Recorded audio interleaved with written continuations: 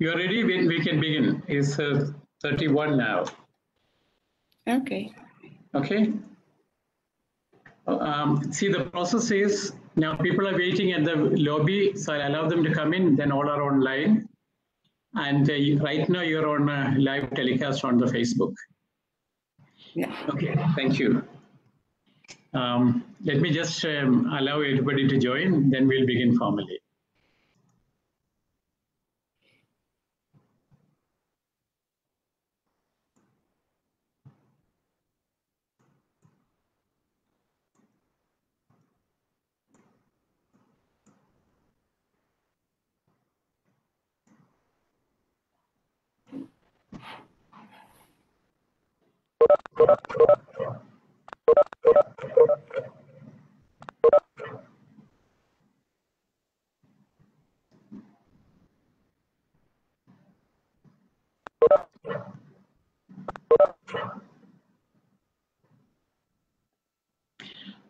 Welcome to MIT World Peace University, and particularly greetings from the School of Public Health. Joske has a long association with MIT World Peace University, and also she helped us to establish the School of Public Health, and she also helped us to establish the Faculty of Sustainability Studies. She is one of a distinguished visiting faculty. She also works as the chairperson of transdisciplinary sustainability studies. Joske, it's a privilege to welcome you, and I look forward to listen to your wisdom. And you're primarily talking to the MBA students, and also we have some distinguished visitors, like let me acknowledge the presence of Dr. Meena Cherian. She is from Geneva. She was for several years, she is a veteran WHO. So thank you for being with us. She is consistently support our program. And without much ado, I would like to invite Joske. Will you be able to introduce yourself in your own words for few sentences, please? Thank you, Joske. Yes. Thank you very much, Joe. Good afternoon, everybody. It's really wonderful to be here with you, here from Amsterdam in the Athena Institute, and you in Pune, where I've been so often. And it's a pity I cannot be more often these days due to COVID, of course. Yes, we started an institute, Athena Institute, in the beginning of the 80s with 2 people in the Faculty of Biology. And we were very much interested in, is it possible that for students, they can have more insight in what happens in society, what influence the sort of knowledge they get in their coursework and the research which they will later be involved in. And the students were very happy that it was not only science what they got, but that there were now some courses who linked the topics in science, for example, plant hormones, to agriculture and to health issues and so on. And it started very, very small, and perhaps that is also a bit of inspiration for you, that even if you start something small, what you really feel is important, and you can find some support, now this institute has grown till 100 people who work here. And the mission of our institute is still the same. It's looking at diversity and inclusion in the innovation of health and science innovations and policy making, and also how this can be done, bottom-up approach, including many people. So now we have many PhD students. I finished now this year 50. The last one were 70 years. So I was in interaction with students very much. And therefore, I'm very happy to be here with you, to see the new students of MIT and the new courses. And I think it's very, very interesting course you are now starting with. And I hope in this lecture to give you a little bit of perspective from new developments. Is that enough? Yeah, and may I request our students to switch on their video, but switch off their microphone, so we could see, and I mean, we would like to see your face. And please go ahead. And remember, all of you are live on Facebook. You can log on to my Facebook page. You are on live. I should have been informed about it, but I'm sorry. I thought I just mentioned. I mean, by default, all the programs on WebEx these are open for your privacy. So it's intuition to your privacy, but it's almost by default is taken for granted. So I'm sorry about it. And that's what I'm just informing everybody. All the sessions on a webinar WebEx is for the public, and it's in the public domain. So it's all recorded. It will remain in the public domain. With that introduction, I request Joske to go ahead with the presentation. Joske, you have almost 45 minutes with you. Then we'll have a question and answer from the students and also our other participants. Thank you. Thank you. The floor is yours, Joske. I'm ready to start.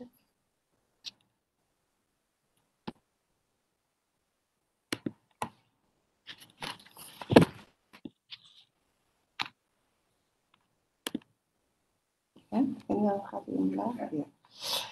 Okay, there we are, and I'm very happy that I've seen already some of your faces. It's very interesting to be with you, but also to speak about this topic. And I think it's a very important topic, dealing with complexity in public health. But why is it so important? Why can we say that complexity is the most critical issue in public health? It is because the complex nature of public health. The complex nature of public health, which shows this complexity, really directly influences the understanding of public health, the design process of the interventions, the policies, and also the way how the public health programs can be upscaled. So in short, in the field of public health, working means dealing with complexity. And here is the agenda. First, what I like to do is to find out what makes public health complex. What is it exactly and why is it a challenge? We will discuss two different ways in dealing with complexity, a traditional or monodisciplinary way and a new transdisciplinary approach. And we ask how these two approaches different in three domains. The public health interventions, how they are developed. And secondly, how does these approaches impact the education and learning in master programs? And finally, also very important, how does these approaches will affect your jobs, your working conditions, and what you can do to make really public health problems better understood and solved. And we have a question and answer session. But before I start the next slide and you start reading, let me speak a bit about obesitas. One way of looking at obesitas is to see it as a clear and relatively simple problem, a problem of too high calorie intake. The solution of this problem is then also simple. It is to reduce the intake of calories. A completely other way of looking at obesitas is to realize that there are many different struggles with obesitas, from young children, adolescents, elderly people, all with different behaviors and challenges. And that there are also a large number of actors involved. Parents, family in the first place, of course, epidemiologists, nutritionists, physical training experts, policymakers, but also organizations like governmental institutions, supermarkets, but also hobby clubs with their canteens and railway stations with an abundance of snacks.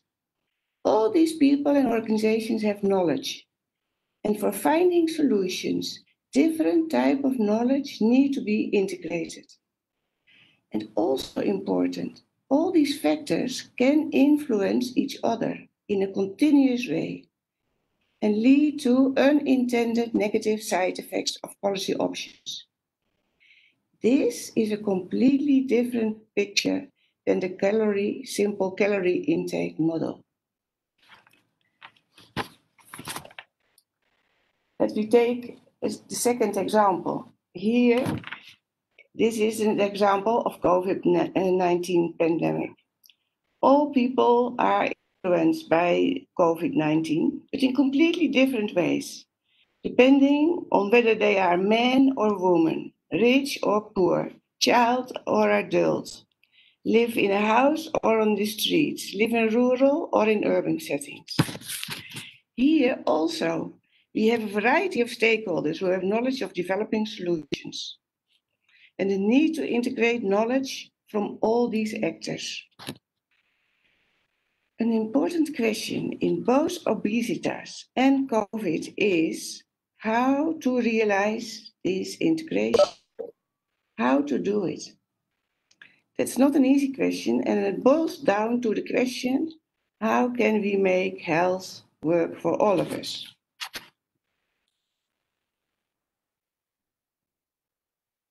Yes, how can we make health work for all of us?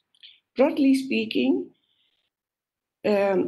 public health issues can be approached in a traditional or monodisciplinary way. Focus is, for example, on epidemiology, mental health, health finance, containment strategies, and a newer transdisciplinary way. Both approaches are very needed and important, but they are different and require different skills. While monodisciplinary studies focus on understanding one specific part of a health program, transdisciplinary approaches are used to bring various views together and to make sustainable, integrative solutions.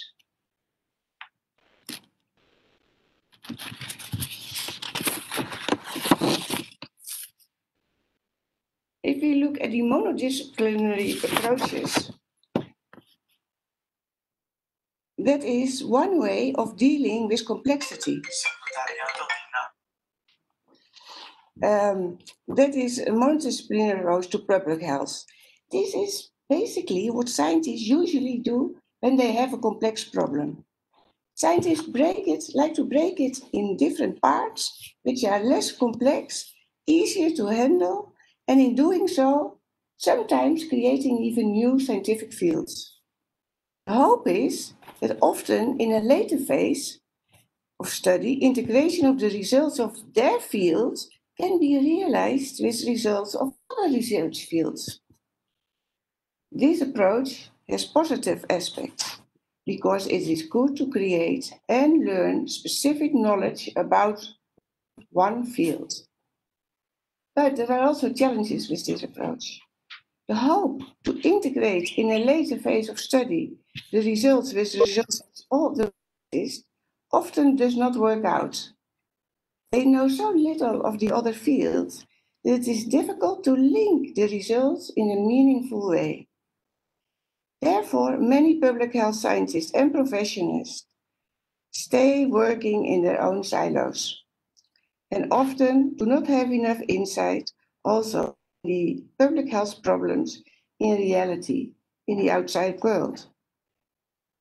This traditional approach, monodisciplinary approach, hampers potentially the usefulness of the developed health innovations and services, which therefore have limited lasting impact or are even never implemented. Other innovations who are successful may later be plagued by unexpected problems. An example is the vaccination programs. It's very clear that vaccination is important and can prevent diseases like measles, diphtheria, polio, hopefully soon also COVID-19. However, the vaccination programs have to face the fact that due to cultural, religious, and economic reasons, less people participate in the programs than expected, hampering the positive impact of the vaccinations. Obviously, there was too much focus on the biomedical aspects and approach in comparison to other factors which could prevent vaccination for certain groups. Now, programs have been developed, for example, in China, here in Amsterdam, how the knowledge and values of groups who are not reached can be included and integrated in the guidelines for vaccination programs. These experiences with biomedical or traditional approaches to public health has led the last 20 to 30 years to new models of public health, the so-called social ecological models. Social ecological models stress that for understanding effectiveness of public health intervention, the interaction between the health of the individual and its environment, therefore the term ecological, need to be part of the analysis. Especially the social interactions are critical. The social interactions take place in the family, in the community, within different layers in the health system, at work. More broadly speaking, social ecological models take into account the interaction between health and social factors. To develop solutions to complex problems, knowledge integration from these different actors functioning at different levels in society is needed, as well as integration with problems of the real world. This integration with public health challenges in society can be realized through continuous participation of clients and stakeholders in the development of new public health interventions. And with the introduction of socio-ecological models, also called the new approach to public health, the process has been started from traditional or monodisciplinary to transdisciplinary learning and working. We will now discuss this new approach in a bit more detail. Question is, what does transdisciplinary public health look like? First, I discuss how processes from monodisciplinary work towards transdisciplinary work took place. We see on this slide visualizations and drawings on the process of mono, multi, inter, and transdisciplinarity and research and learning. In the mono field, in monodisciplinary research, processes are visualized here as red and green and blue lines. These are all monodisciplinary lines of different scientific fields. The professionals and scientists work on the public health issues within the limits of their disciplines. They stay in their own discipline. They deal with their questions, how they are formulated, their concepts, the methodologies, and also looking at the research journals. Each scientist, group of scientific field, write a report in which, and often also articles, in which recommendations are given to practice, but it is always from one perspective. That is the essence of monodisciplinary. So you have different advices then from different fields. So the next step when one realized that this was not very helpful to deal with the problems, and that the elements of the fragmented knowledge was not directly helpful in dealing with the problem, people felt that there should be multidisciplinary research. And then we can have the same disciplines, but we need to organize a sort of interaction. So they developed teams in which the different groups now and then spoke about the mental health issue and how they addressed it. So they were together, they looked at each other's results, but still multidisciplinary. You work, as it is usually defined, still in the confines of your own field.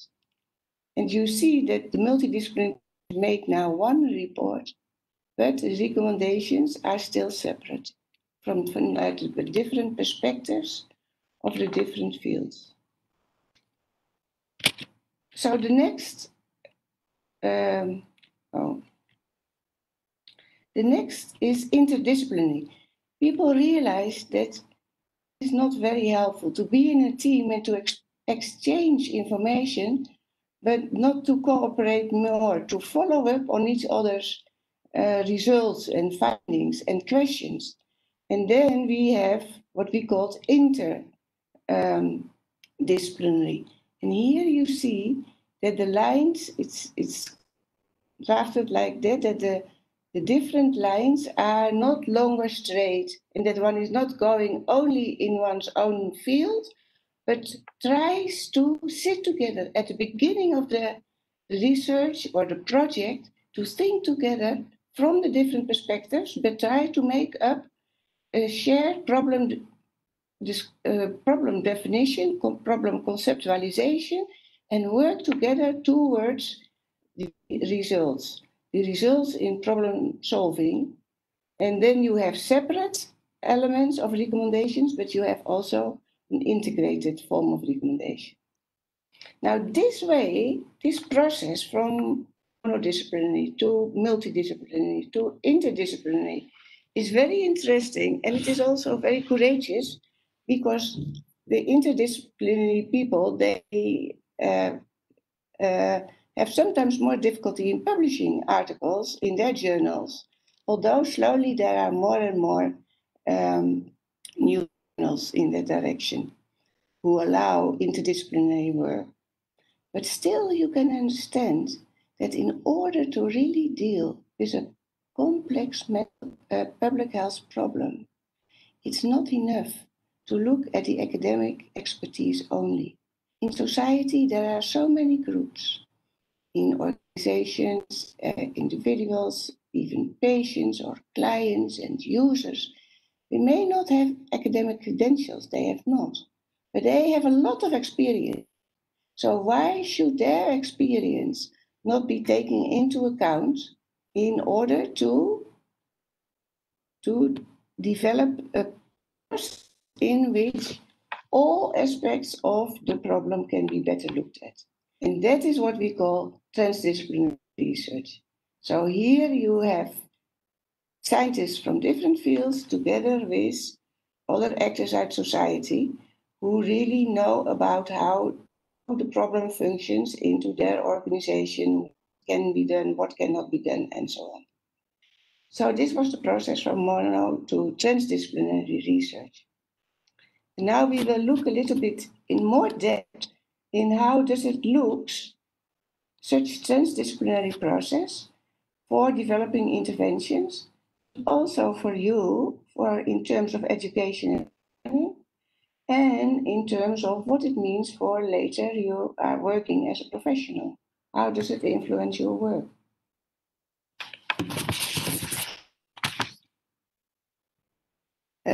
Here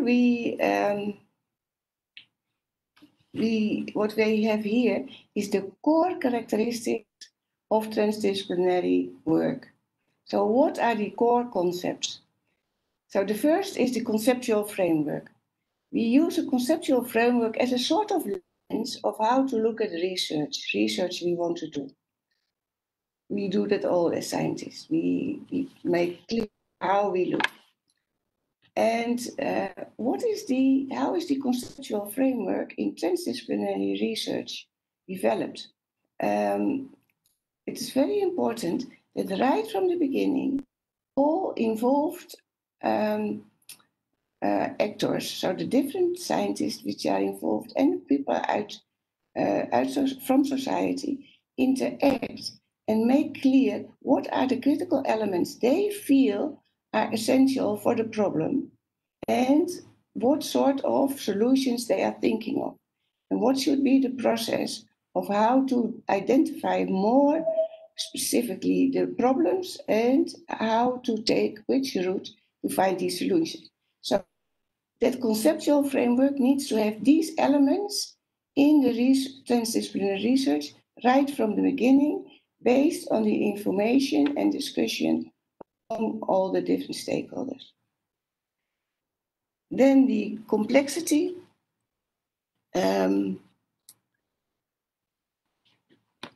What often happens is that in such a discussion between different stakeholders, conflicting values come up and conflicting knowledge come up. And the most easiest seems to be friendly to each other and don't talk about it. But if you don't like the other values, if you don't like the other approaches, you sometimes don't talk about it.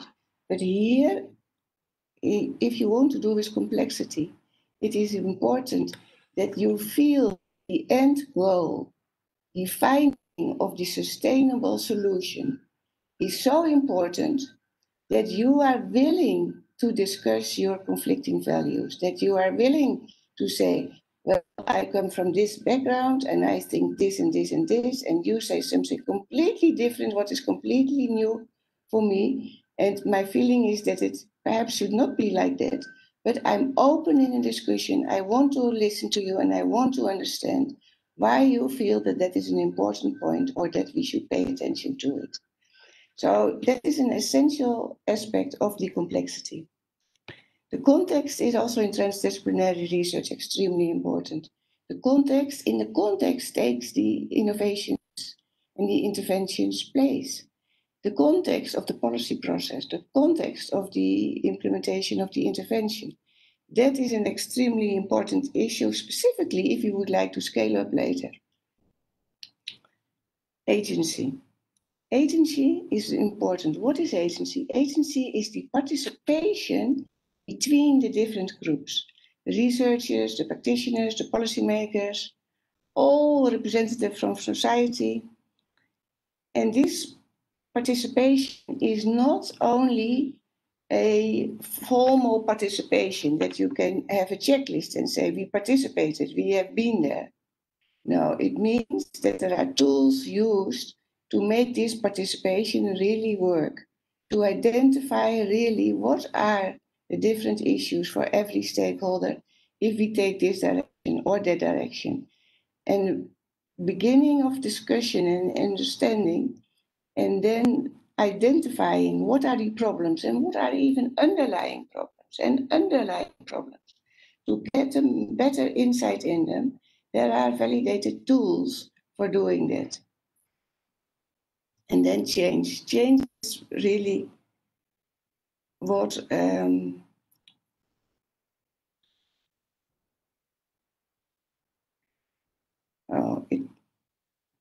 think I need to approve something. Can you see, Joe, what I need to approve?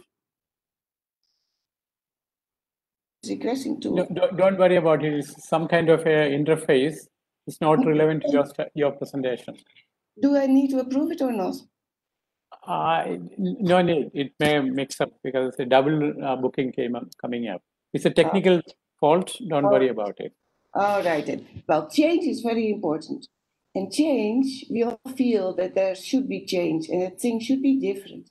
But if we look at our history, we know that change is very difficult. And it seems that problems are extremely persistent. And even if you take a system perspective in which you look at the different organizations, how they work together, then you can see if you change something in this aspect, that another aspect is coming up, and that the result is not there what was hoped for. So the problems you work on in this new form of public health are not easy. They are really very complex and therefore also very persistent. So to have a better understanding of these persistence of the problems, the system of where in which they occur, and then with the help of that better understanding in terms of what are the problems, but also a better understanding of what might be possible, even the causes are always there. That is the ultimate goal which you want to achieve. The purpose of the transdisciplinary research, the goal of the research is to have this change and to realize a better health for everybody. Although it is very, very difficult. Now, of course, there are multiple methods to do.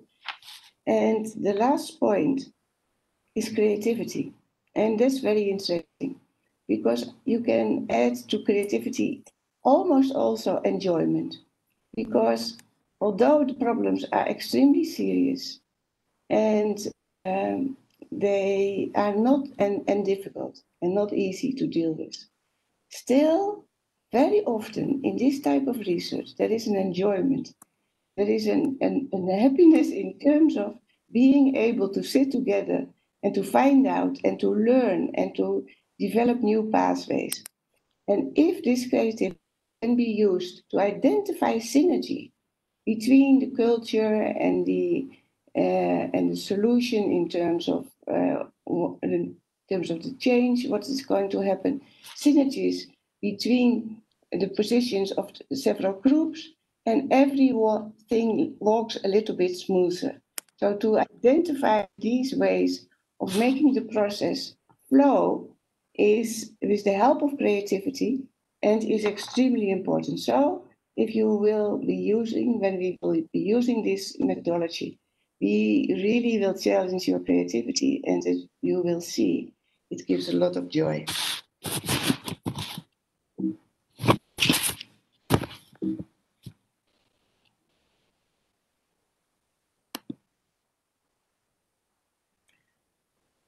Yeah.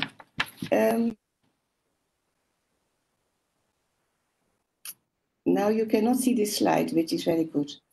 Because if I tell you all this, I think that many of you, of the students, feel, oh, is this Joske, not all? sorry, Yes. you may have to cancel. There are double slides. There are two screens are coming up. Oh. You may have to disconnect it. You have to do it from your side because okay, it's how not presentation.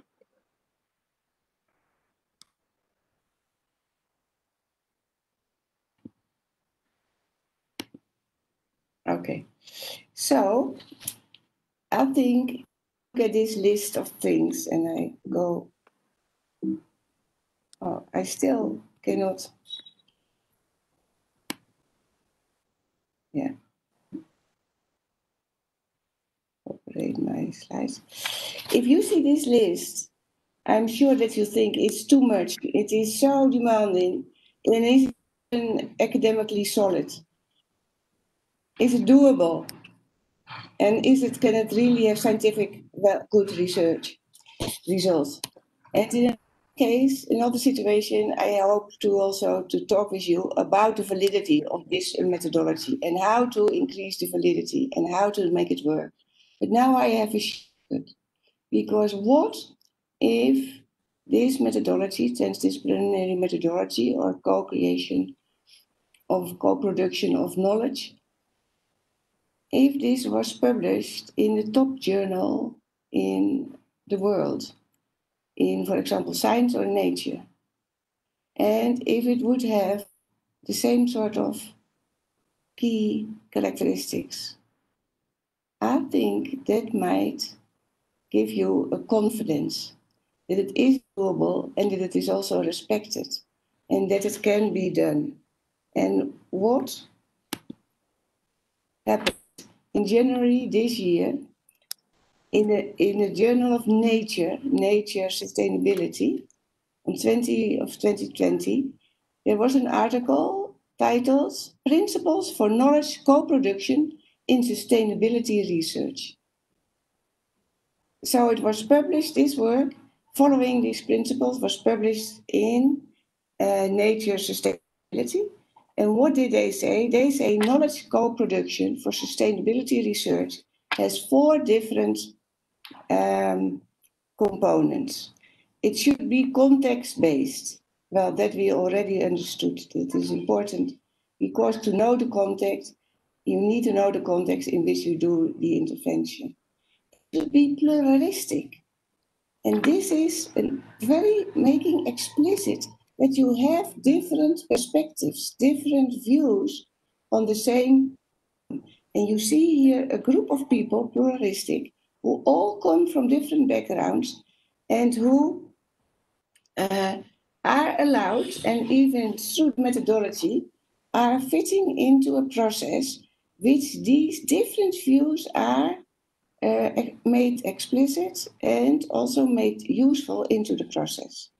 It's goal-oriented. It should have clearly defined goals so that you know, because it's so important, because all the decisions, they are guided by these goals. To go to the left or to the right, if you know the direction you go into, then you have a way of deciding what to do. And also the 4 is interactive. So creating learning between all the different actors with active engagement and frequent interactions. So this is the participation of not only having the scientists, but also having the people from society together in this hopefully creative and enjoyable process.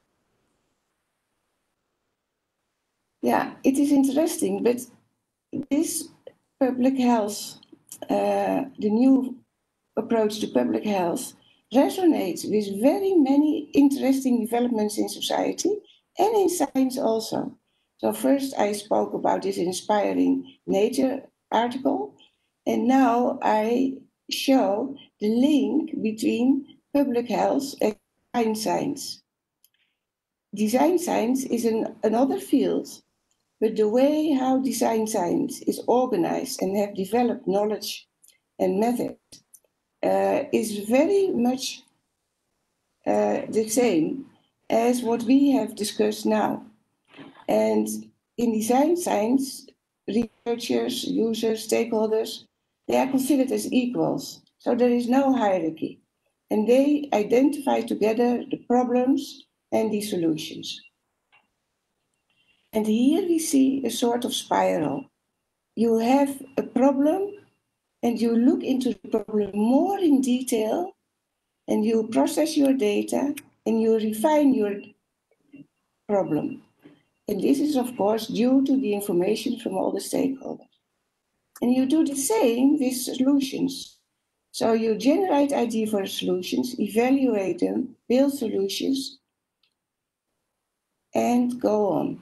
So now you understand that these lines from the problem, informing the solutions.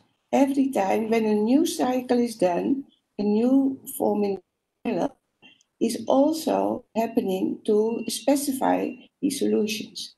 And if the solutions don't fully work out as expected, this information goes back to the problem development. And the problem development is again. So the new public health approach is linked to many different trends in society and in other fields. Therefore, make it more easy for you as students and practitioners and researchers to use methodologies with others, because from another perspective, they are doing similar sort of things. What does it mean for your education at World Peace University? Well, here on the right hand, what you see is that you have all sorts of inputs, resources, in the environment here from MIT, you have Wilpes University. There are many policymakers. Also in the webinars, we see them often. You have entrepreneurs. You have interactive visits, co-creation workshops, citizens.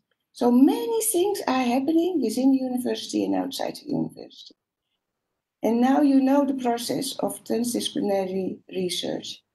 What is now needed is that you try to help developing a sort of living lab, making use of every knowledge which you can get hold on, and people who want to help you and are interested and are motivated, and develop a lab and as your masters. So your masters becomes not only coursework, but also designing a lab and doing projects. So what have we seen now that there is a shift in the learning and in the teaching? There's a shift from more a focus on a discipline, so on different fields or subfields in the field of public health, towards more a problem and solution focus. In a way, and I like to say it again, in a way which is academically sound. And there is a shift for including there not only solution focus, but also many different views, and do co-production of knowledge in health. And absolutely what is important is to get in touch with the real world and identify how people perceive these problems in their daily lives and what they feel are their ideas to do something. Whether it's high in society, CEOs, or whether it's low and the poorest, they are both interested and needed for finding solutions which are sustainable. So what you also need to learn is to work in teams to solve the problems, because these problems are so difficult, you cannot solve them on your own. So you need your colleagues and you need all the other resources as well. And you need to use your creativity and imagination. But that means that for the future, you will develop core competences, new types of core competences.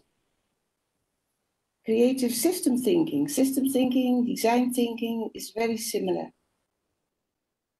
Research skills, because this is very serious business. You cannot do it a little bit ad hoc. It should be done in a proper research way. Interpersonal skills, because if people don't speak to you, you don't get information. So how to understand what's happening and communicate. Communication, teamwork. And what it means is that if you are able to do this, if you have an understanding of this process, and you work with the people towards in your team, towards these solutions, and you include people who give also their contribution. Basically, what you are doing by motivating and including other people is leading, strategic lead. And therefore, I think this new form of public health, it will create and help creating future public health leaders. And we need leaders for many, many, many organizations. All sorts of here. And the way you can see it is that this training in transdisciplinary research and project work and working together is a training in leadership in terms of making things happen. So public health leaders are also sometimes compared with orchestra conductors. They set the tone, the bass, and the tempo, and they encourage the musicians to play with confidence. And these can be your colleagues, these can be the people from society. And to harmonize, always towards a joint goal. Such a motivating goal. To realize that one, that stimulates everybody, and that is what the public health leader aims to do and will do. And then these leaders are not only able or managing crisis like COVID-19 or 29 they started out, but also they have a looking forward to the future, not crisis only of today, but also for the future. How to realize sustainable system for the future, in which there is health for. And I wish you all the joy in your new masters and this interesting field in which India is in such a rich country in terms of experiences of so many different people who are willing to contribute. Thank you very much. Thank you, Joske. Can you switch off that sharing program? Please exit from sharing the slide. Do I stop it now? Yeah, please. If it's done, you're done with the slide. Did I stop it? On your left-hand side top, you scroll your mouse, then it will come up. Exit. Yeah, done. Thank you. Thank you very much, Joske. As I expected, it was really path-breaking, and it gives more clarity about public health skills, and also the public health practice. I am quite sure that the young recruits to the public health fraternity, they must have been, I could see that they are very actively listening to your suggestions and your ideas about what are the new public health. I think probably this is one thing we are looking at it, unpacking the idea of new public health. New public health is not about medicine. That's what you never mentioned about a word of medicine. You never mentioned the word of clinic. New public health is about understanding society in a better way.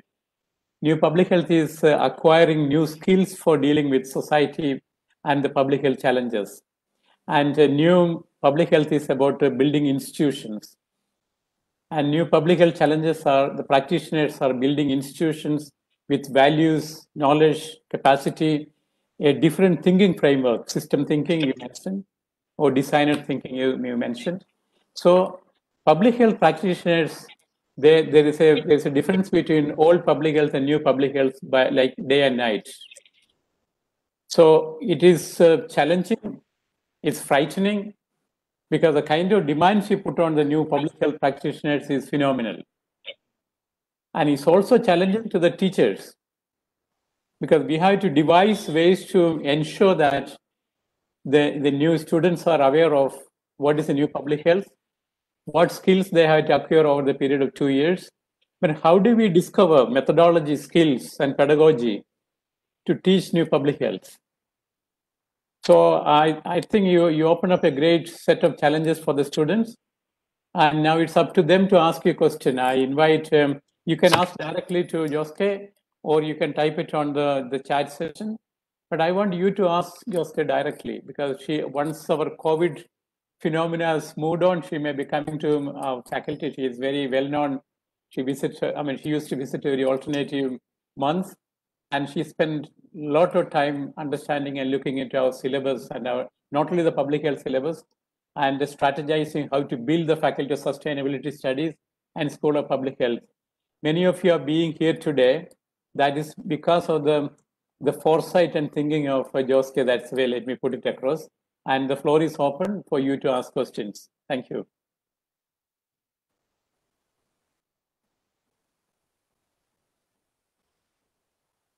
Sharayu, you want to ask a question? I know you're dying to ask something. Go ahead.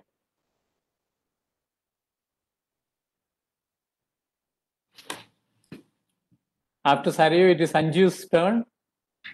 And Sainaba, I'm going to call you names now. Go ahead, please.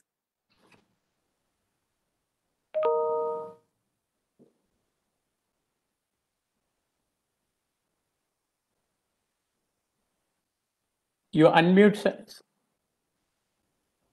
Sorry, you speak up. Your microphone is not working.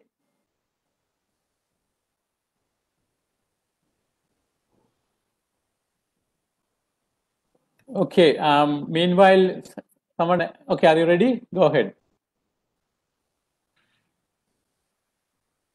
Sorry, I can't hear you. I know you're speaking, but I can't hear you. Sorry, no. Someone else? Sorry, I can't read sign language. Sorry.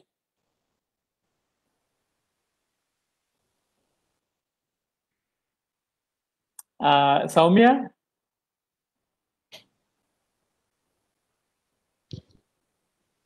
Hello. Good evening, Hello. sir. Hello. Good evening.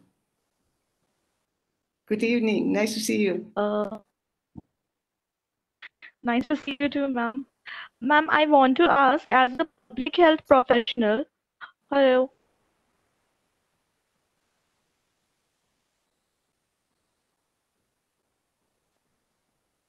Hello. Speak. You introduce yourself and speak, and tell Professor Joske about your background.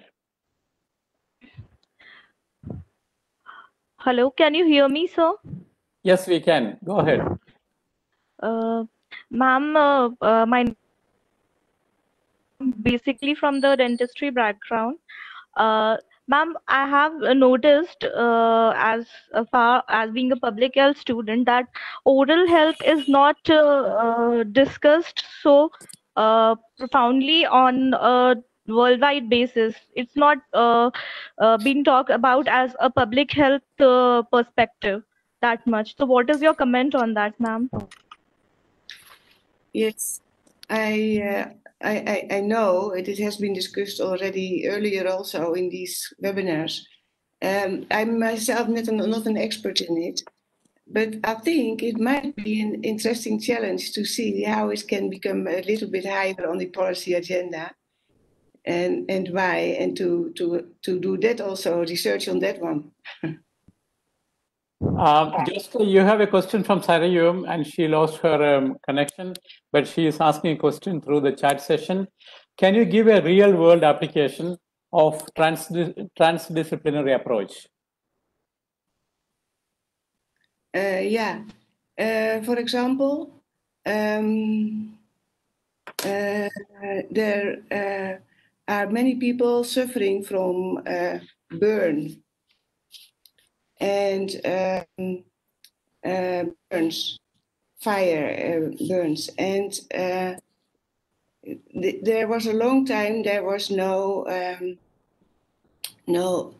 nothing which was done in terms of research, and then such an approach was used by taking different specialists from different fields, so biomedical scientists and dermatologists and so on, and also the burn survivors and children with burns, and they asked them from first different and later together, what do you feel are the most important problems we to have in burns, and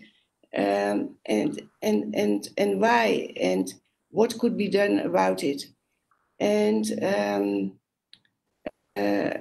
then the different groups made a sort of priority list, and then the priority list was discussed together between the scientists and the people from society. And the people from society, the burn survivors, they had this itching as their top priority on their list of what should be researched, and the scientists, it was not on their list at all. But after this discussion and dialogue, they re-evaluated their priorities, and then the biomedical scientists, they also prioritized that as number 2. So that meant that the Burns organization, together with the government, developed a program and asked researchers how to conceptualize and work on itching. And the first year there was nobody, because it was not it was not a topic which was done before. So because it was brought in from outside the fields, and there was not any application for the money. And then the second year there were applications, and now it has been a large program, but also a very interestingly, a very fundamental program, because even the genetic underlying problems were identified and published in the top journal. And I think, yeah, I shouldn't say, but it was a top journal. So something which had no status at all, because it came from burn survivors, got such a lot of interest and led to very interesting understandings, but also approaches. Well, that is basically what you hope, what will happen with transdisciplinary approaches. That there is a problem and that you look at it from different sides, and then you develop this process of each other better understanding. Why are you saying it? How is it exactly? And that's so important information, and that can be done in almost all because many problems are very complex. Even policies, to implement policies is extremely well. We have here a very special guest from the WHO. I think perhaps she can also add to it very much, because even policy recommendations, to get them implemented, need a lot of transdisciplinary thinking.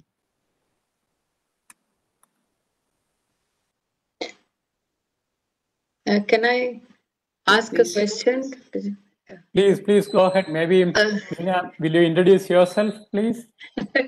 Well, I'm just to clarify, I am retired from World Health Organization here in Geneva. And I was the lead for the surgical care program in WHO here in Geneva. But right now I am with the director for the surgical care education materials for Geneva Foundation for Medical Education and Research. And the other hat I wear is also on the International Society for Geriatric Oncology. That's basically, we are focused on cancer in the older population. So that's my background. I'm an anesthesiologist, by the way. So I am a clinician. I was a clinician. And Joske, it was so wonderful to hear you bring another angle to the public health, because I came by default, as Dr.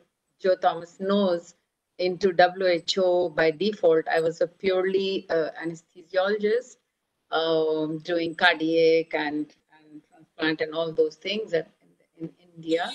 And then I came for the first time out of the operating rooms after 22 years into this, the highest level of global public health in WHO here in Geneva at the headquarters. So that's the background. Just to give, why I gave that background was that I found your talk really very interesting, looking at public health. This is the way I think now people are looking. So I was also exposed to this way of looking at public health. My question was that, in your opinion, how do you think, like, our countries looking it in this designs science in a transdisciplinary public health point of view?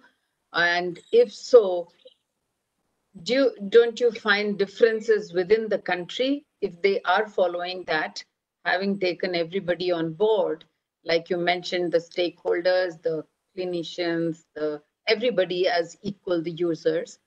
And in terms of COVID, then we do see very clear differences in the implementation within the country, in many countries. So I would like to hear also the opinion from the students, which would be wonderful to hear their views. And of course, I would like to hear Joske from you.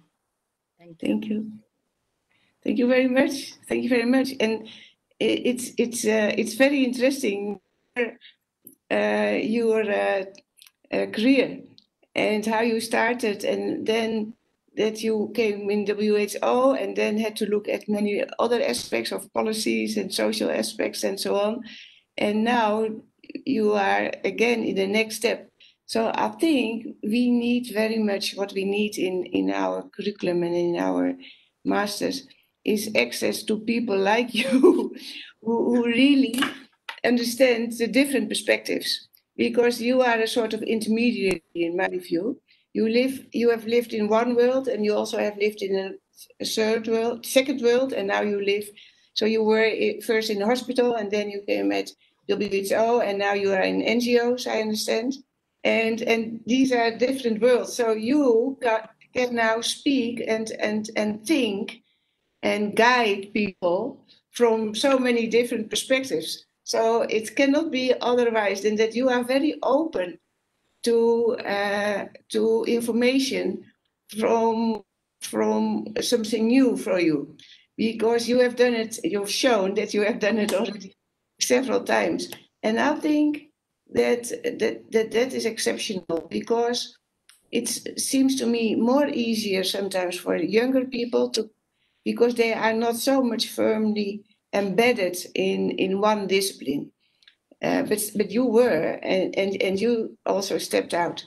But having said that, I feel that that both is needed.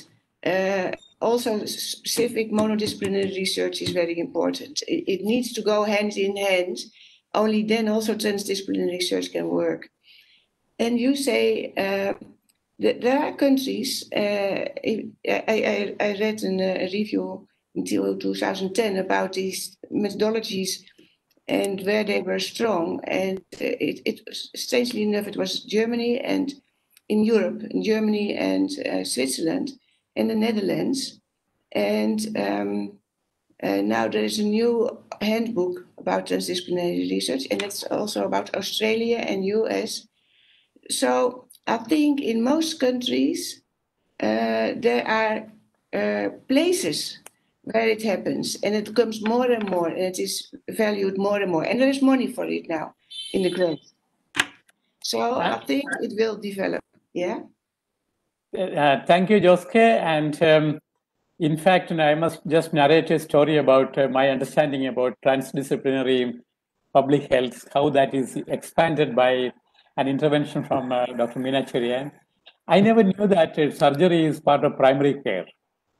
When she told me that surgery is also primary care, I thought, my goodness, what are you talking about? Finally, it's ended up in doing a major study on surgical care needs in primary care settings in Bangladesh. It's published in the International Journal of Surgery. It's an eye-opening for me. You need surgical care even in the primary care setting. And it should be part of the primary care healthcare minimum package. It's really a revelation for me, because surgical care is understood as at the hospital, clinics, at the operation theater. But how sometimes some people can expand your understanding about health and the well-being and the boundaries of public health. And you complimented Joske to that Dr. Meena's question. Anyone else wanted to use this opportunity to ask or directly interact with Professor Joske? If not, I have a question for. I would like to ask you, if you listen to this this lecture or this, what do you think? So can you all give me one or two sentences about how you feel about it? Is it attractive, or is it a bit too much? How do you feel about it when you follow me? Yes, please. Can you? Good evening, ma'am. Good evening. Yeah, I'm. Hello, am I audible, ma'am? I can hear go you. ahead. Yeah, go ahead. Ma'am, it was a very informative session for us, because we all are from different backgrounds, and knowing that how as a public health practitioner we should go ahead and what should we be focusing on, and coming from different backgrounds, we are still somewhere stuck with our undergrad subjects, that how we can, include that as a public health include that in the public health sector. But after listening to your session and understanding that a view of the society is more important, it inspires us to know more about the local communities, because somewhere down the line during my years as a student of homeopathy, I've known that local communities are missed when it comes to public health. And awareness is very important. So the society point of view and the institution point of view, that is really encouraging to study further. Very interesting. Thank you. Thank you, ma'am. Thank you very much. Mm-hmm. Can you perhaps also react, sir?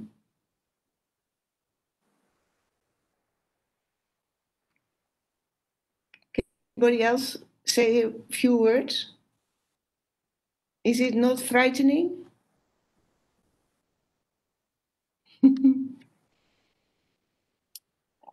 For me, I found it little overwhelming and challenging, because our notions about public health is very secured boundaries. And we don't get into the details of looking at a new way of thinking. We don't look at acting as advocacy for social transmission. So what you're asking us is, and expanding the boundaries of public health, particularly in practicing public health in Indian context.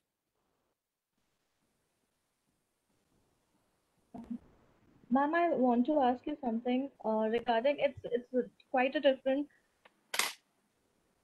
I just wanted to ask you something like whenever we just plot some research topic or something like that, or we think about a strategy, we are often much frightened about the limitations or the problems we are going to face that. So can you please just enlighten us how to deal with that situation? Like whenever.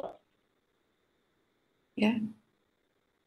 Yeah, what was the limitation? What were whenever we are thinking of a topic or something, a strategy to work upon, we are very much particular, very much concerned about the limitations as first. That if we are going to do this, these limitations are going to be there. Some problem is going to be occurred. So, can you please enlighten us to handle this?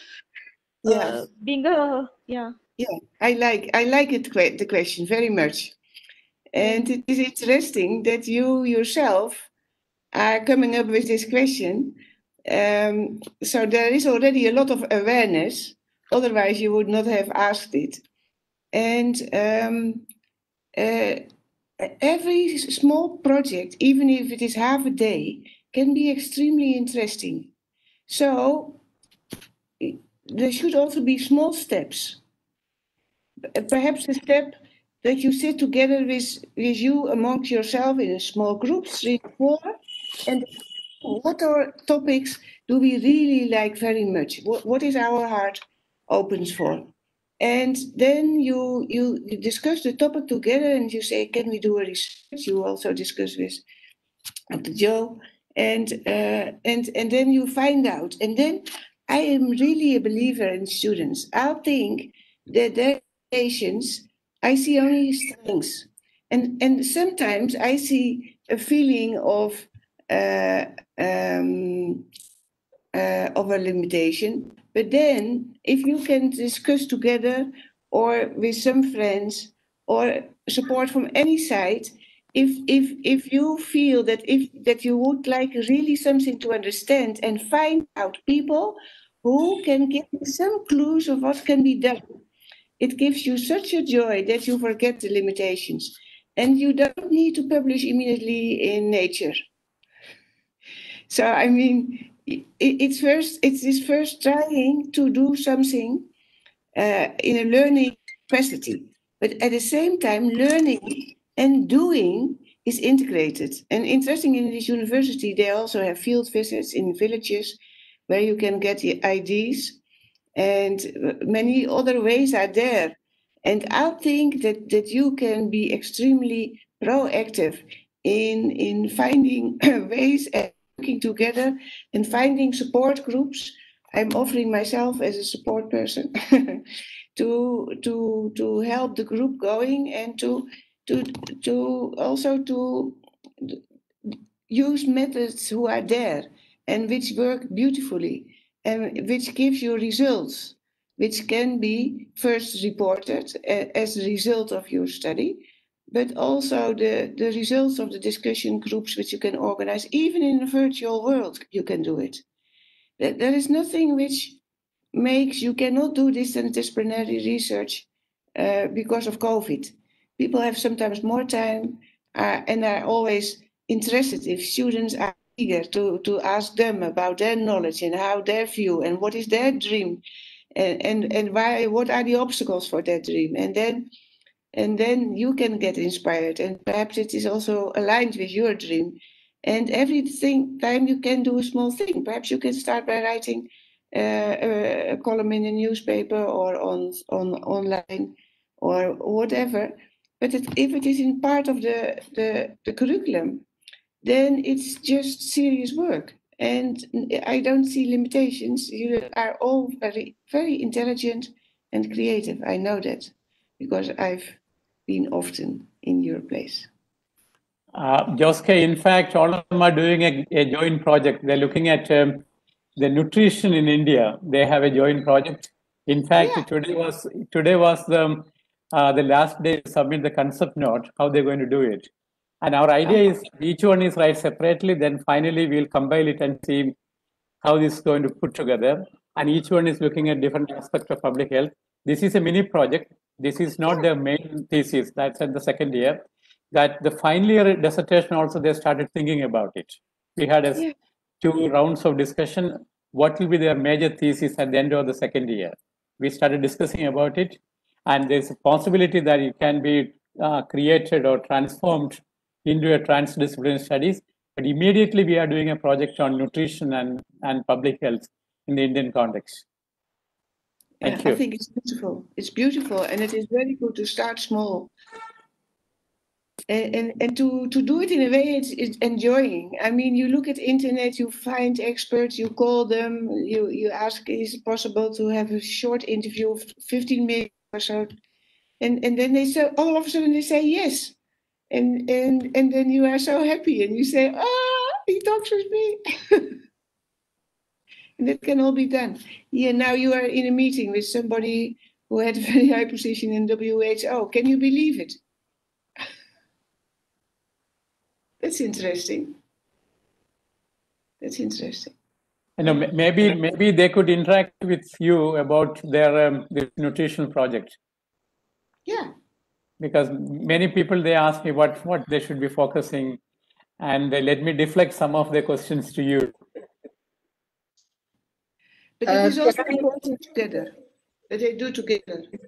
Okay, I have a question from a Shamil Pant, and the question is: in the COVID pandemic, we have certain restrictions for collecting data, surveys for projects. So, with limited field work, how are we supposed to go ahead with the research? Is that a question for me or for? Yeah, it's a question for you. It's one of the question came from the participants through our chat box. Yeah, field work is a problem, and we have here in this institute now 250 master students, and many of them used to go to India and to everywhere in the world for their global research master global health, and probably it's not possible to do it. But I've seen so beautiful internet online interviews and together with group discussions, focus group discussions among the students themselves, and then including some other experts. And of course, it's difficult to get access to the poor and the marginalized, and that's an issue. But perhaps still, I think that if you sit together, you will find solutions also for this. I got in my mailbox a very small letter with a golden or a yellow thread and it say it's COVID time and we need to do our field work. So if you don't mind, visit the people of this house. so I'm sure if you say to each other, tomorrow we would like 10 solutions for doing it in COVID time, I'm sure you will have 10 solutions. Joske, there is a question from Sarayu. She is asking how to focus on public health aspects of a problem when we are surrounded with clinical issues. Pardon, can you repeat? How can we? How to focus on public health aspects of a problem when we are surrounded with clinical issues. Yeah. Should I repeat? I would say, sorry? How to focus on public health aspect of a problem when we are surrounded with clinical issues. But I think if you look at clinical issues like COVID, so-called clinical issues have often many social aspects as well. I mean, what clinical issues, for example, in terms of testing or in terms of hospital or in terms of lack of intensive care, these are all policy discussions also about where to focus on, where to have the resources on. So also clinical issues are not only solved by clinical practices, but also by organizational practices and policy practices and understanding what are bottlenecks. So perhaps these issues can be seen from this side. They are now very urgent.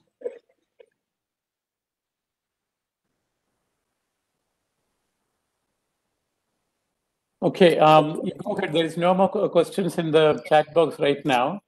Yeah, if anything comes, yeah. Can I answer one of the related to these questions?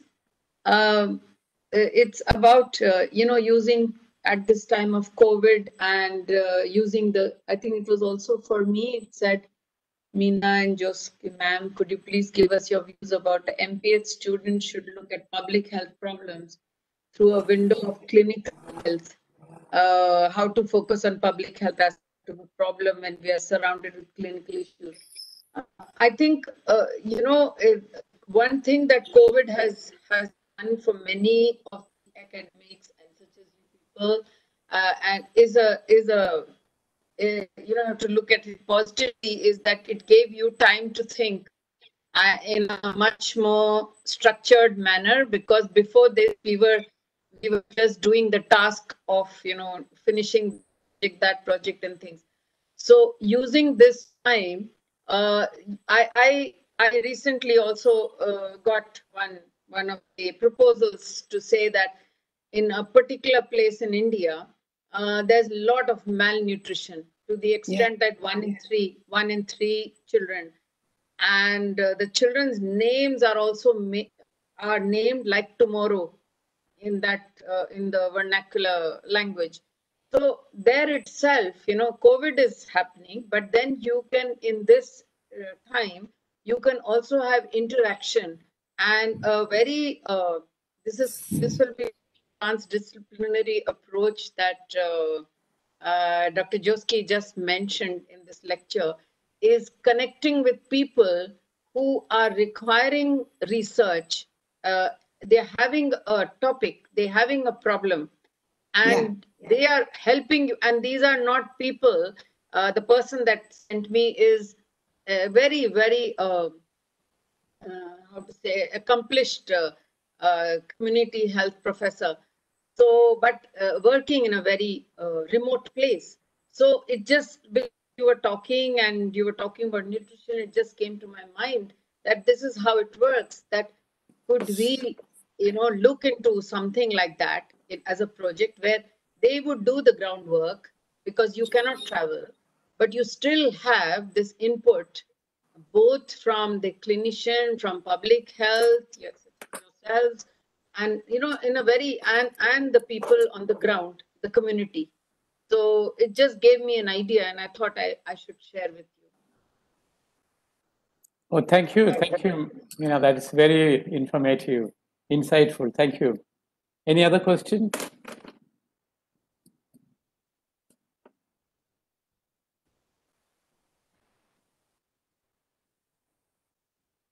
Soham, you have any question?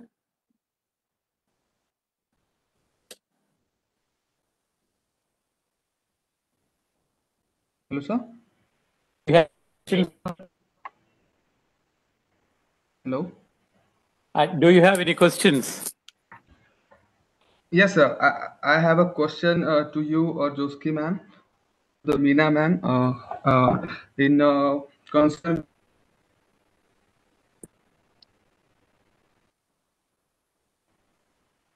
Please go ahead. Can you?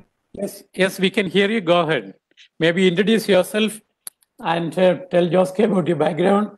Then you present your question. Oh. Hello, everyone. Hello, ma'am. My name is Soham Bandgar, and I am a pharmacist by profession. For the mini project on the nutrition, the topic, the nutrition challenges in an indigenous community in the India. In concern with this topic, I love to ask about the how we communicate or how we put our ideas or our all the works in front,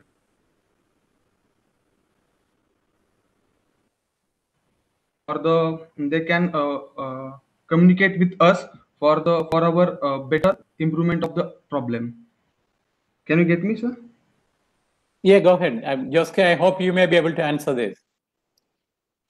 If I fully understand, my experience is that people are very sensitive, that if you would like to push a certain idea, then they say yes, but don't think long about it. But if you are very open to those people and say, this was an idea, and what do you think? Would it be possible? Could it work perhaps in your community or not? What might it difficult? What makes it difficult? So if you are very open and you are really interested in them, how they think about it, then they usually will answer. But Yes, ma'am. Before that, I worked with them with one of the indigenous community in India at Chhattisgarh. I worked there. I put my for them in concern with nutrition or the non-communicable diseases. But sometimes I'm very interested, or I am work very hard for that policy or what I do for them, but they are not accepting anymore because they have their rituals and all other things in their communities. So how can we deal with that, about the getting plan okay for, or getting plan for them? Is the strategy or do the hard work on the field or the some things? yeah, this is a very difficult issue because sometimes they may be very to keep their rituals, because sometimes they are rituals which make preserve certain food or seeds, or I mean there may be many things behind it, behind the rituals, which very much make sense. So to say we need to replace them by other things, if they say no, then they are very clear. And I think as a scientist, you need to be interested why they say no. There must be a reason, and you must give them credit for being so open and honest to you, and not telling something, yes, we would like to do it, but sometimes I have to do something else. Yeah. So I think this is a very open behavior, which is to be applauded, and gives you the opportunity to say, I fully respect what you say, but I like so much to understand it, because if I am in other villages, perhaps the same thing happens, and I like to learn from you. What is the motivation behind this? It's not that if you start with willing them to change, what you want is a goal, is a thing that there is more access, or more access for health and so on, and more opportunities and more participation. But to say, it's difficult to say that this is better for you than that. We are almost not in a situation that we can say that. Yes, sir, definitely. Thank you so much, ma'am. Thank you so much. Thank you. Thank you very much. Interesting question, by the way. Very interesting. I appreciate it. Thank you. What do you think, Mina, about this? Yeah.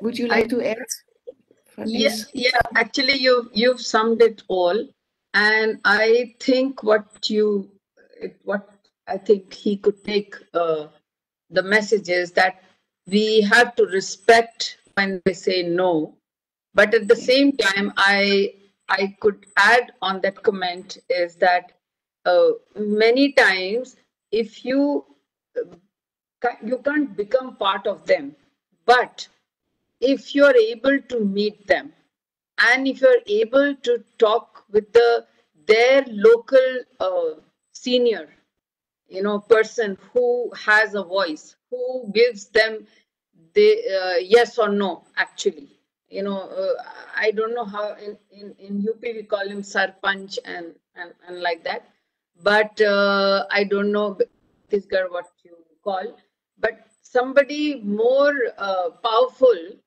who has a say, and then and then you say to that person just exactly what Dr. Joske said, that I want to learn, because this is something new that you are telling me, which is not known, and therefore I have come to learn as to, maybe what you are saying is correct, that maybe your rituals and your traditional meals, what you're giving, has more power or is more beneficial, then I've come here to learn.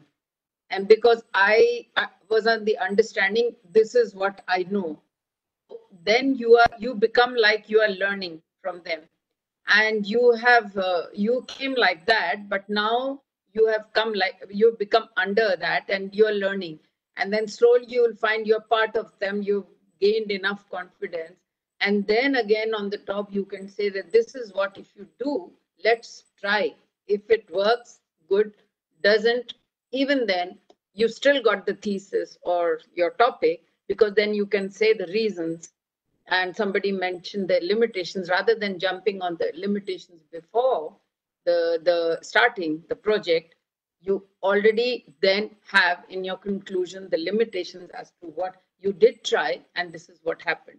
And really, like has been mentioned, the honesty really is seen in a thesis, it's seen in a paper, and it really reflects, and you gain a lot with being honest with them. Thank you. Thank you so much, ma'am. I have a lot. I clear a lot much confusion and enlightening thoughts from you. Thank you so much. That will help me in future. Thank you so much. Thank you, Min, and thank you, Soham, for asking that question. We can take 2 or 3 questions more. Anyone else wanted to go? Maybe the students who are not showing their face, maybe let me ask questions to them. Sainaba, you wanted to ask a question? No, you run away, so you don't have to answer. So who else? Good evening, ma'am. Good evening, sir. Am I audible? Very clear, loud and clear. Yes, sir. I don't really have a question. I found the presentation extremely interesting. What I wanted to say to Soham is, like, I've studied extension education for 3 years. And in that, it's basically how you introduce programs to introduce new programs to people. So in that, one of the main things they always told to us is you can't approach to them thinking that you know better than them. You have to say that you are here to tell them something new, and if they like it, they can accept it. And what Meena ma'am told, that you have to always approach the person in the area who is most revered by them, who's most respected. So, it's more likely that they will accept the idea than from us, because we're an outsider to the community, and they will think that we are just here to damage their lives, not improve it. Because everyone thinks change is not very easily accepted, because it abrupts our daily lives. So that was the main thing that I studied for 3 years, and all 3 years they told us this every time we made a new program, that you have to make sure that they understand that you're not here to damage or to destroy their lives. It's here to improve their lives. That's Thank all I you. have to say. Yeah, thank you, Sainaba. That is very, very insightful. Oh, sorry. The insightful contribution. That reminds me, during my early fieldwork days, I've been told that you should do a community needs assessment before you do anything. Exactly, yes. That's what they also told us, that you have to physically be on ground before you make a very extensive plan to know how the field actually looks. Because sitting in the background and assuming how things are will most probably not give you that good of a result than as going there and seeing what people think and what their issues are from them personally. Thanks, As Sainaba. an outsider, we might think, oh, this and so is the problem for them. But when we go there, they will say that this is not our problem, this is the problem we're facing. Yeah, I can tell you the same story because I've been asked to install hand pumps, the very basic hand pump for drinking water. And this was in one small strip of land right beside a highway and a seashore. So seashore, you don't get the water, so you had to cross the highway to get the fresh water. So I thought, people are going to queue up for that. I had about 100 hand pumps to install in about 5-kilometer radius. And I was very excited that I'm going to give water pump to everybody. People will be queuing up outside my office to get the water pump. So I was feeling very great about it. I went to the community, then I asked, do you want a water pump? You don't believe it. Everybody said, no, I don't want a water pump. Then I said, what happened? I went back to the office. They said, you didn't do a needs assessment. That's why. Okay, I called for the needs assessment. There is I don't know whether you know about something called Petrol Max. This is a lamp. This is a huge one. Traditional in the village, there is no electricity. So I arranged everything and I arranged coffee, tea for the. And they said, we are very busy. We arranged a meeting late evening. So we arranged a meeting at around 7 o'clock. And I thought people are going to arrange the table, benches, everything I arranged. And guess what? Finally, 2 or 3 men came. So I never thought about, the wider thing. I thought they're busy, they didn't come. So then I said, okay, we are here to discuss about water installation, water pump. So one guy, he stood up and said, what are you talking about? My wife is unemployed. He's sitting at home. Let her walk across and go and get some water. And everybody clapped hands there. And then this phone area. It is a telephone booth. And I that. I went to installing water pump. They said, no. The priority is mobile phone. I'm sorry, telephone booth, a public telephone booth, the pre-mobile phone area. Then I asked, why telephone booth you're talking about? I'm talking about water pump. They said, that's the time he said, all these women in this community are not doing anything. Let them go and get some water. Let them do some work. But the men in the evening, they get drunk, they fight with each other. We should call the police next time when they fight with each other. So you should get us a public telephone booth. Imagine. So my entire water project was finished. So my lesson learned much later. I was so flabbergasted. I didn't know what happened, what hit me. Because my office people said, you don't even know how to install 100 water pump. We gave you such an opportunity. You couldn't even install one pump. But later on, I realized needs assessment is based on a gender bias. The men decided who should get the water pump. What was the justification? They said, if the water pump is near my house, people come to collect water every time. Late night, early morning, and late night, people come to near my house to collect water, and they'll fight with each other. They create noise, and I may not be able to sleep properly. So don't have any water pump near my house. Look at the dynamics of who is deciding in a community and what is the community needs. And I couldn't resist, but actually I had to abandon the project of these 100 pumps. And finally, what I did is that, there is a small club, youth club.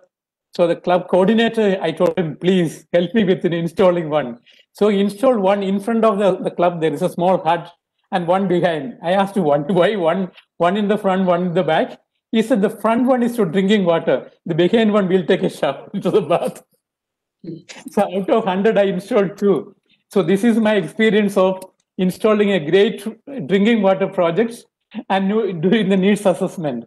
Just giving another side of the needs assessment. But remember, needs assessment in the public health also, who decides, who set the agenda? Yeah. So this is one of the issues I wanted to bring home. Joske, back to you. For what? Anything to add? Any other questions? Any more questions? Otherwise, we can wind up maybe after 1 or 2 questions.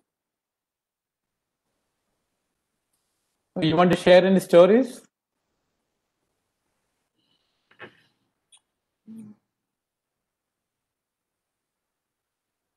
I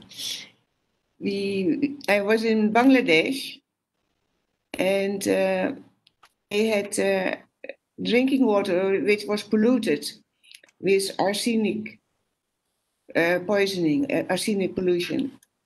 It is natural, it's in the soil, it comes from the Himalayas. And the Japanese people had come and they had painted all water pumps red or green. So they were fine or they were polluted. And the idea was that then the villagers could take only those who had the green pumps. But there was a village which only had the red pumps. And so we went there and we had a project online and in several steps. So we asked them whether they would participate in the project.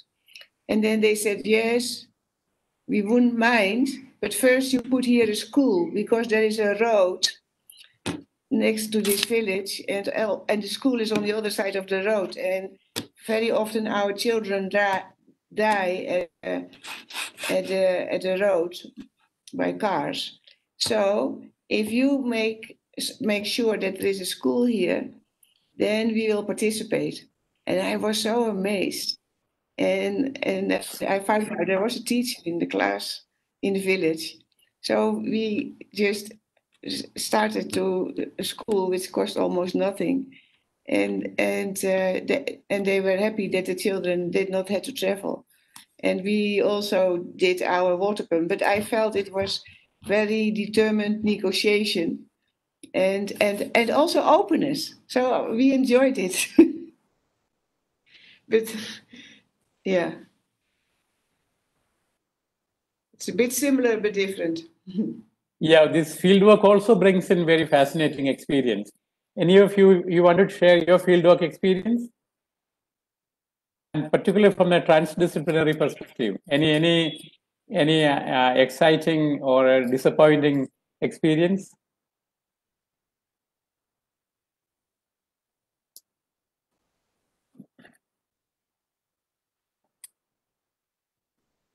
Thank you very much, Joske. It was fabulous. It's fantastic. It is 6 o'clock, and all of them they stayed through. And let me thank Meena particularly. And the master's program, public health program in MIT World Peace University is the first batch, and it's exciting as well as is frightening, because we have a very specific body of knowledge. We are trying to create a non-clinical public health perspective. With all the due respect to Meena, this is not a clinician versus public health. That is not the case. In my understanding, what you're talking about is a continuum of public health from the community to the clinic. That continuum we have to work out in a proper balance. That is the challenge for the particular Indian context. Because when we talk about the health system, the multiplicity, the complexity, I mean, it's exactly what you're talking about, the complexity of public health. How do you describe it? How do you analyze it? what tools we have to understand the complexity from a public health perspective.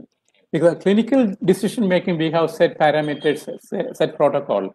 But at the same time, applying that in the social context, public health context, social structural context, we have difficulty. The basic example is what is happening out there, the raging COVID pandemic. We have the expertise, we have the knowledge about how to prevent COVID pandemic. But imagine, just look at it, it's going out of hand all over the world. It's not only one region, one locality, it's a truly global pandemic.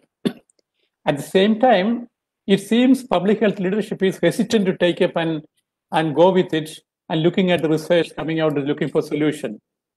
Interestingly, the biggest silence of public health practitioners to look at COVID pandemic, I would say that is the biggest silence. That is, I mean, the sound of silence is unbearable.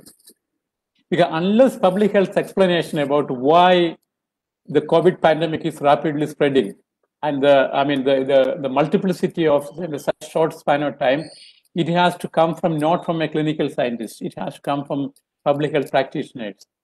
So this is a message we are taking home from this very correctly you highlighted the issue of multiplicity and the complexity and the transdisciplinary approach towards health. And the take-home message is that public health practitioners, public health students, there's a huge responsibility, not only an academic responsibility, there's a great social responsibility, a responsibility of leadership, responsibility of analytical skills, responsibility of thinking outside the box. So this was a message from Joske, and I hope you are either reasonably frightened or reasonably inspired. And I hope you're reasonably inspired. And I'm here to go with you. I'm here to as a co-traveler. And I thank Joske for taking us forward. And I hope we will have a future interaction as well. And as a regular participant of our conferences, I would like to invite and thank Meena, that probably you may share with us some of your experience in future as well, looking at public health from other side of the road. So maybe that could be the title of your presentation. And let me thank all of you. Thank you very much, Joske. We look forward to seeing you in person once the COVID hysteria is settled down a little bit, probably next year sometime. And I thank my students particularly. Thank you very much, and have a good night. Bye-bye. We are signing off. And sorry, I just wanted to thank people around the Facebook. We have a large audience there, and including I can see Dr. Jay Gore. He is a board member for MIT World Peace University. He is speaking from Boston, United States. We have a visitor, Dr. Rabia from New York again. So we have a truly global audience with us, and on this Cisco as well as on the Facebook. So thanks for the technology as well. Good night again. Bye. Good night. Thank you very much. All the best for the students. Also, thank you. Thank you so much, ma'am. Thank you. Thank you so much. Thank you so much. Thank you. See you soon. Yeah. Looking forward. Yeah.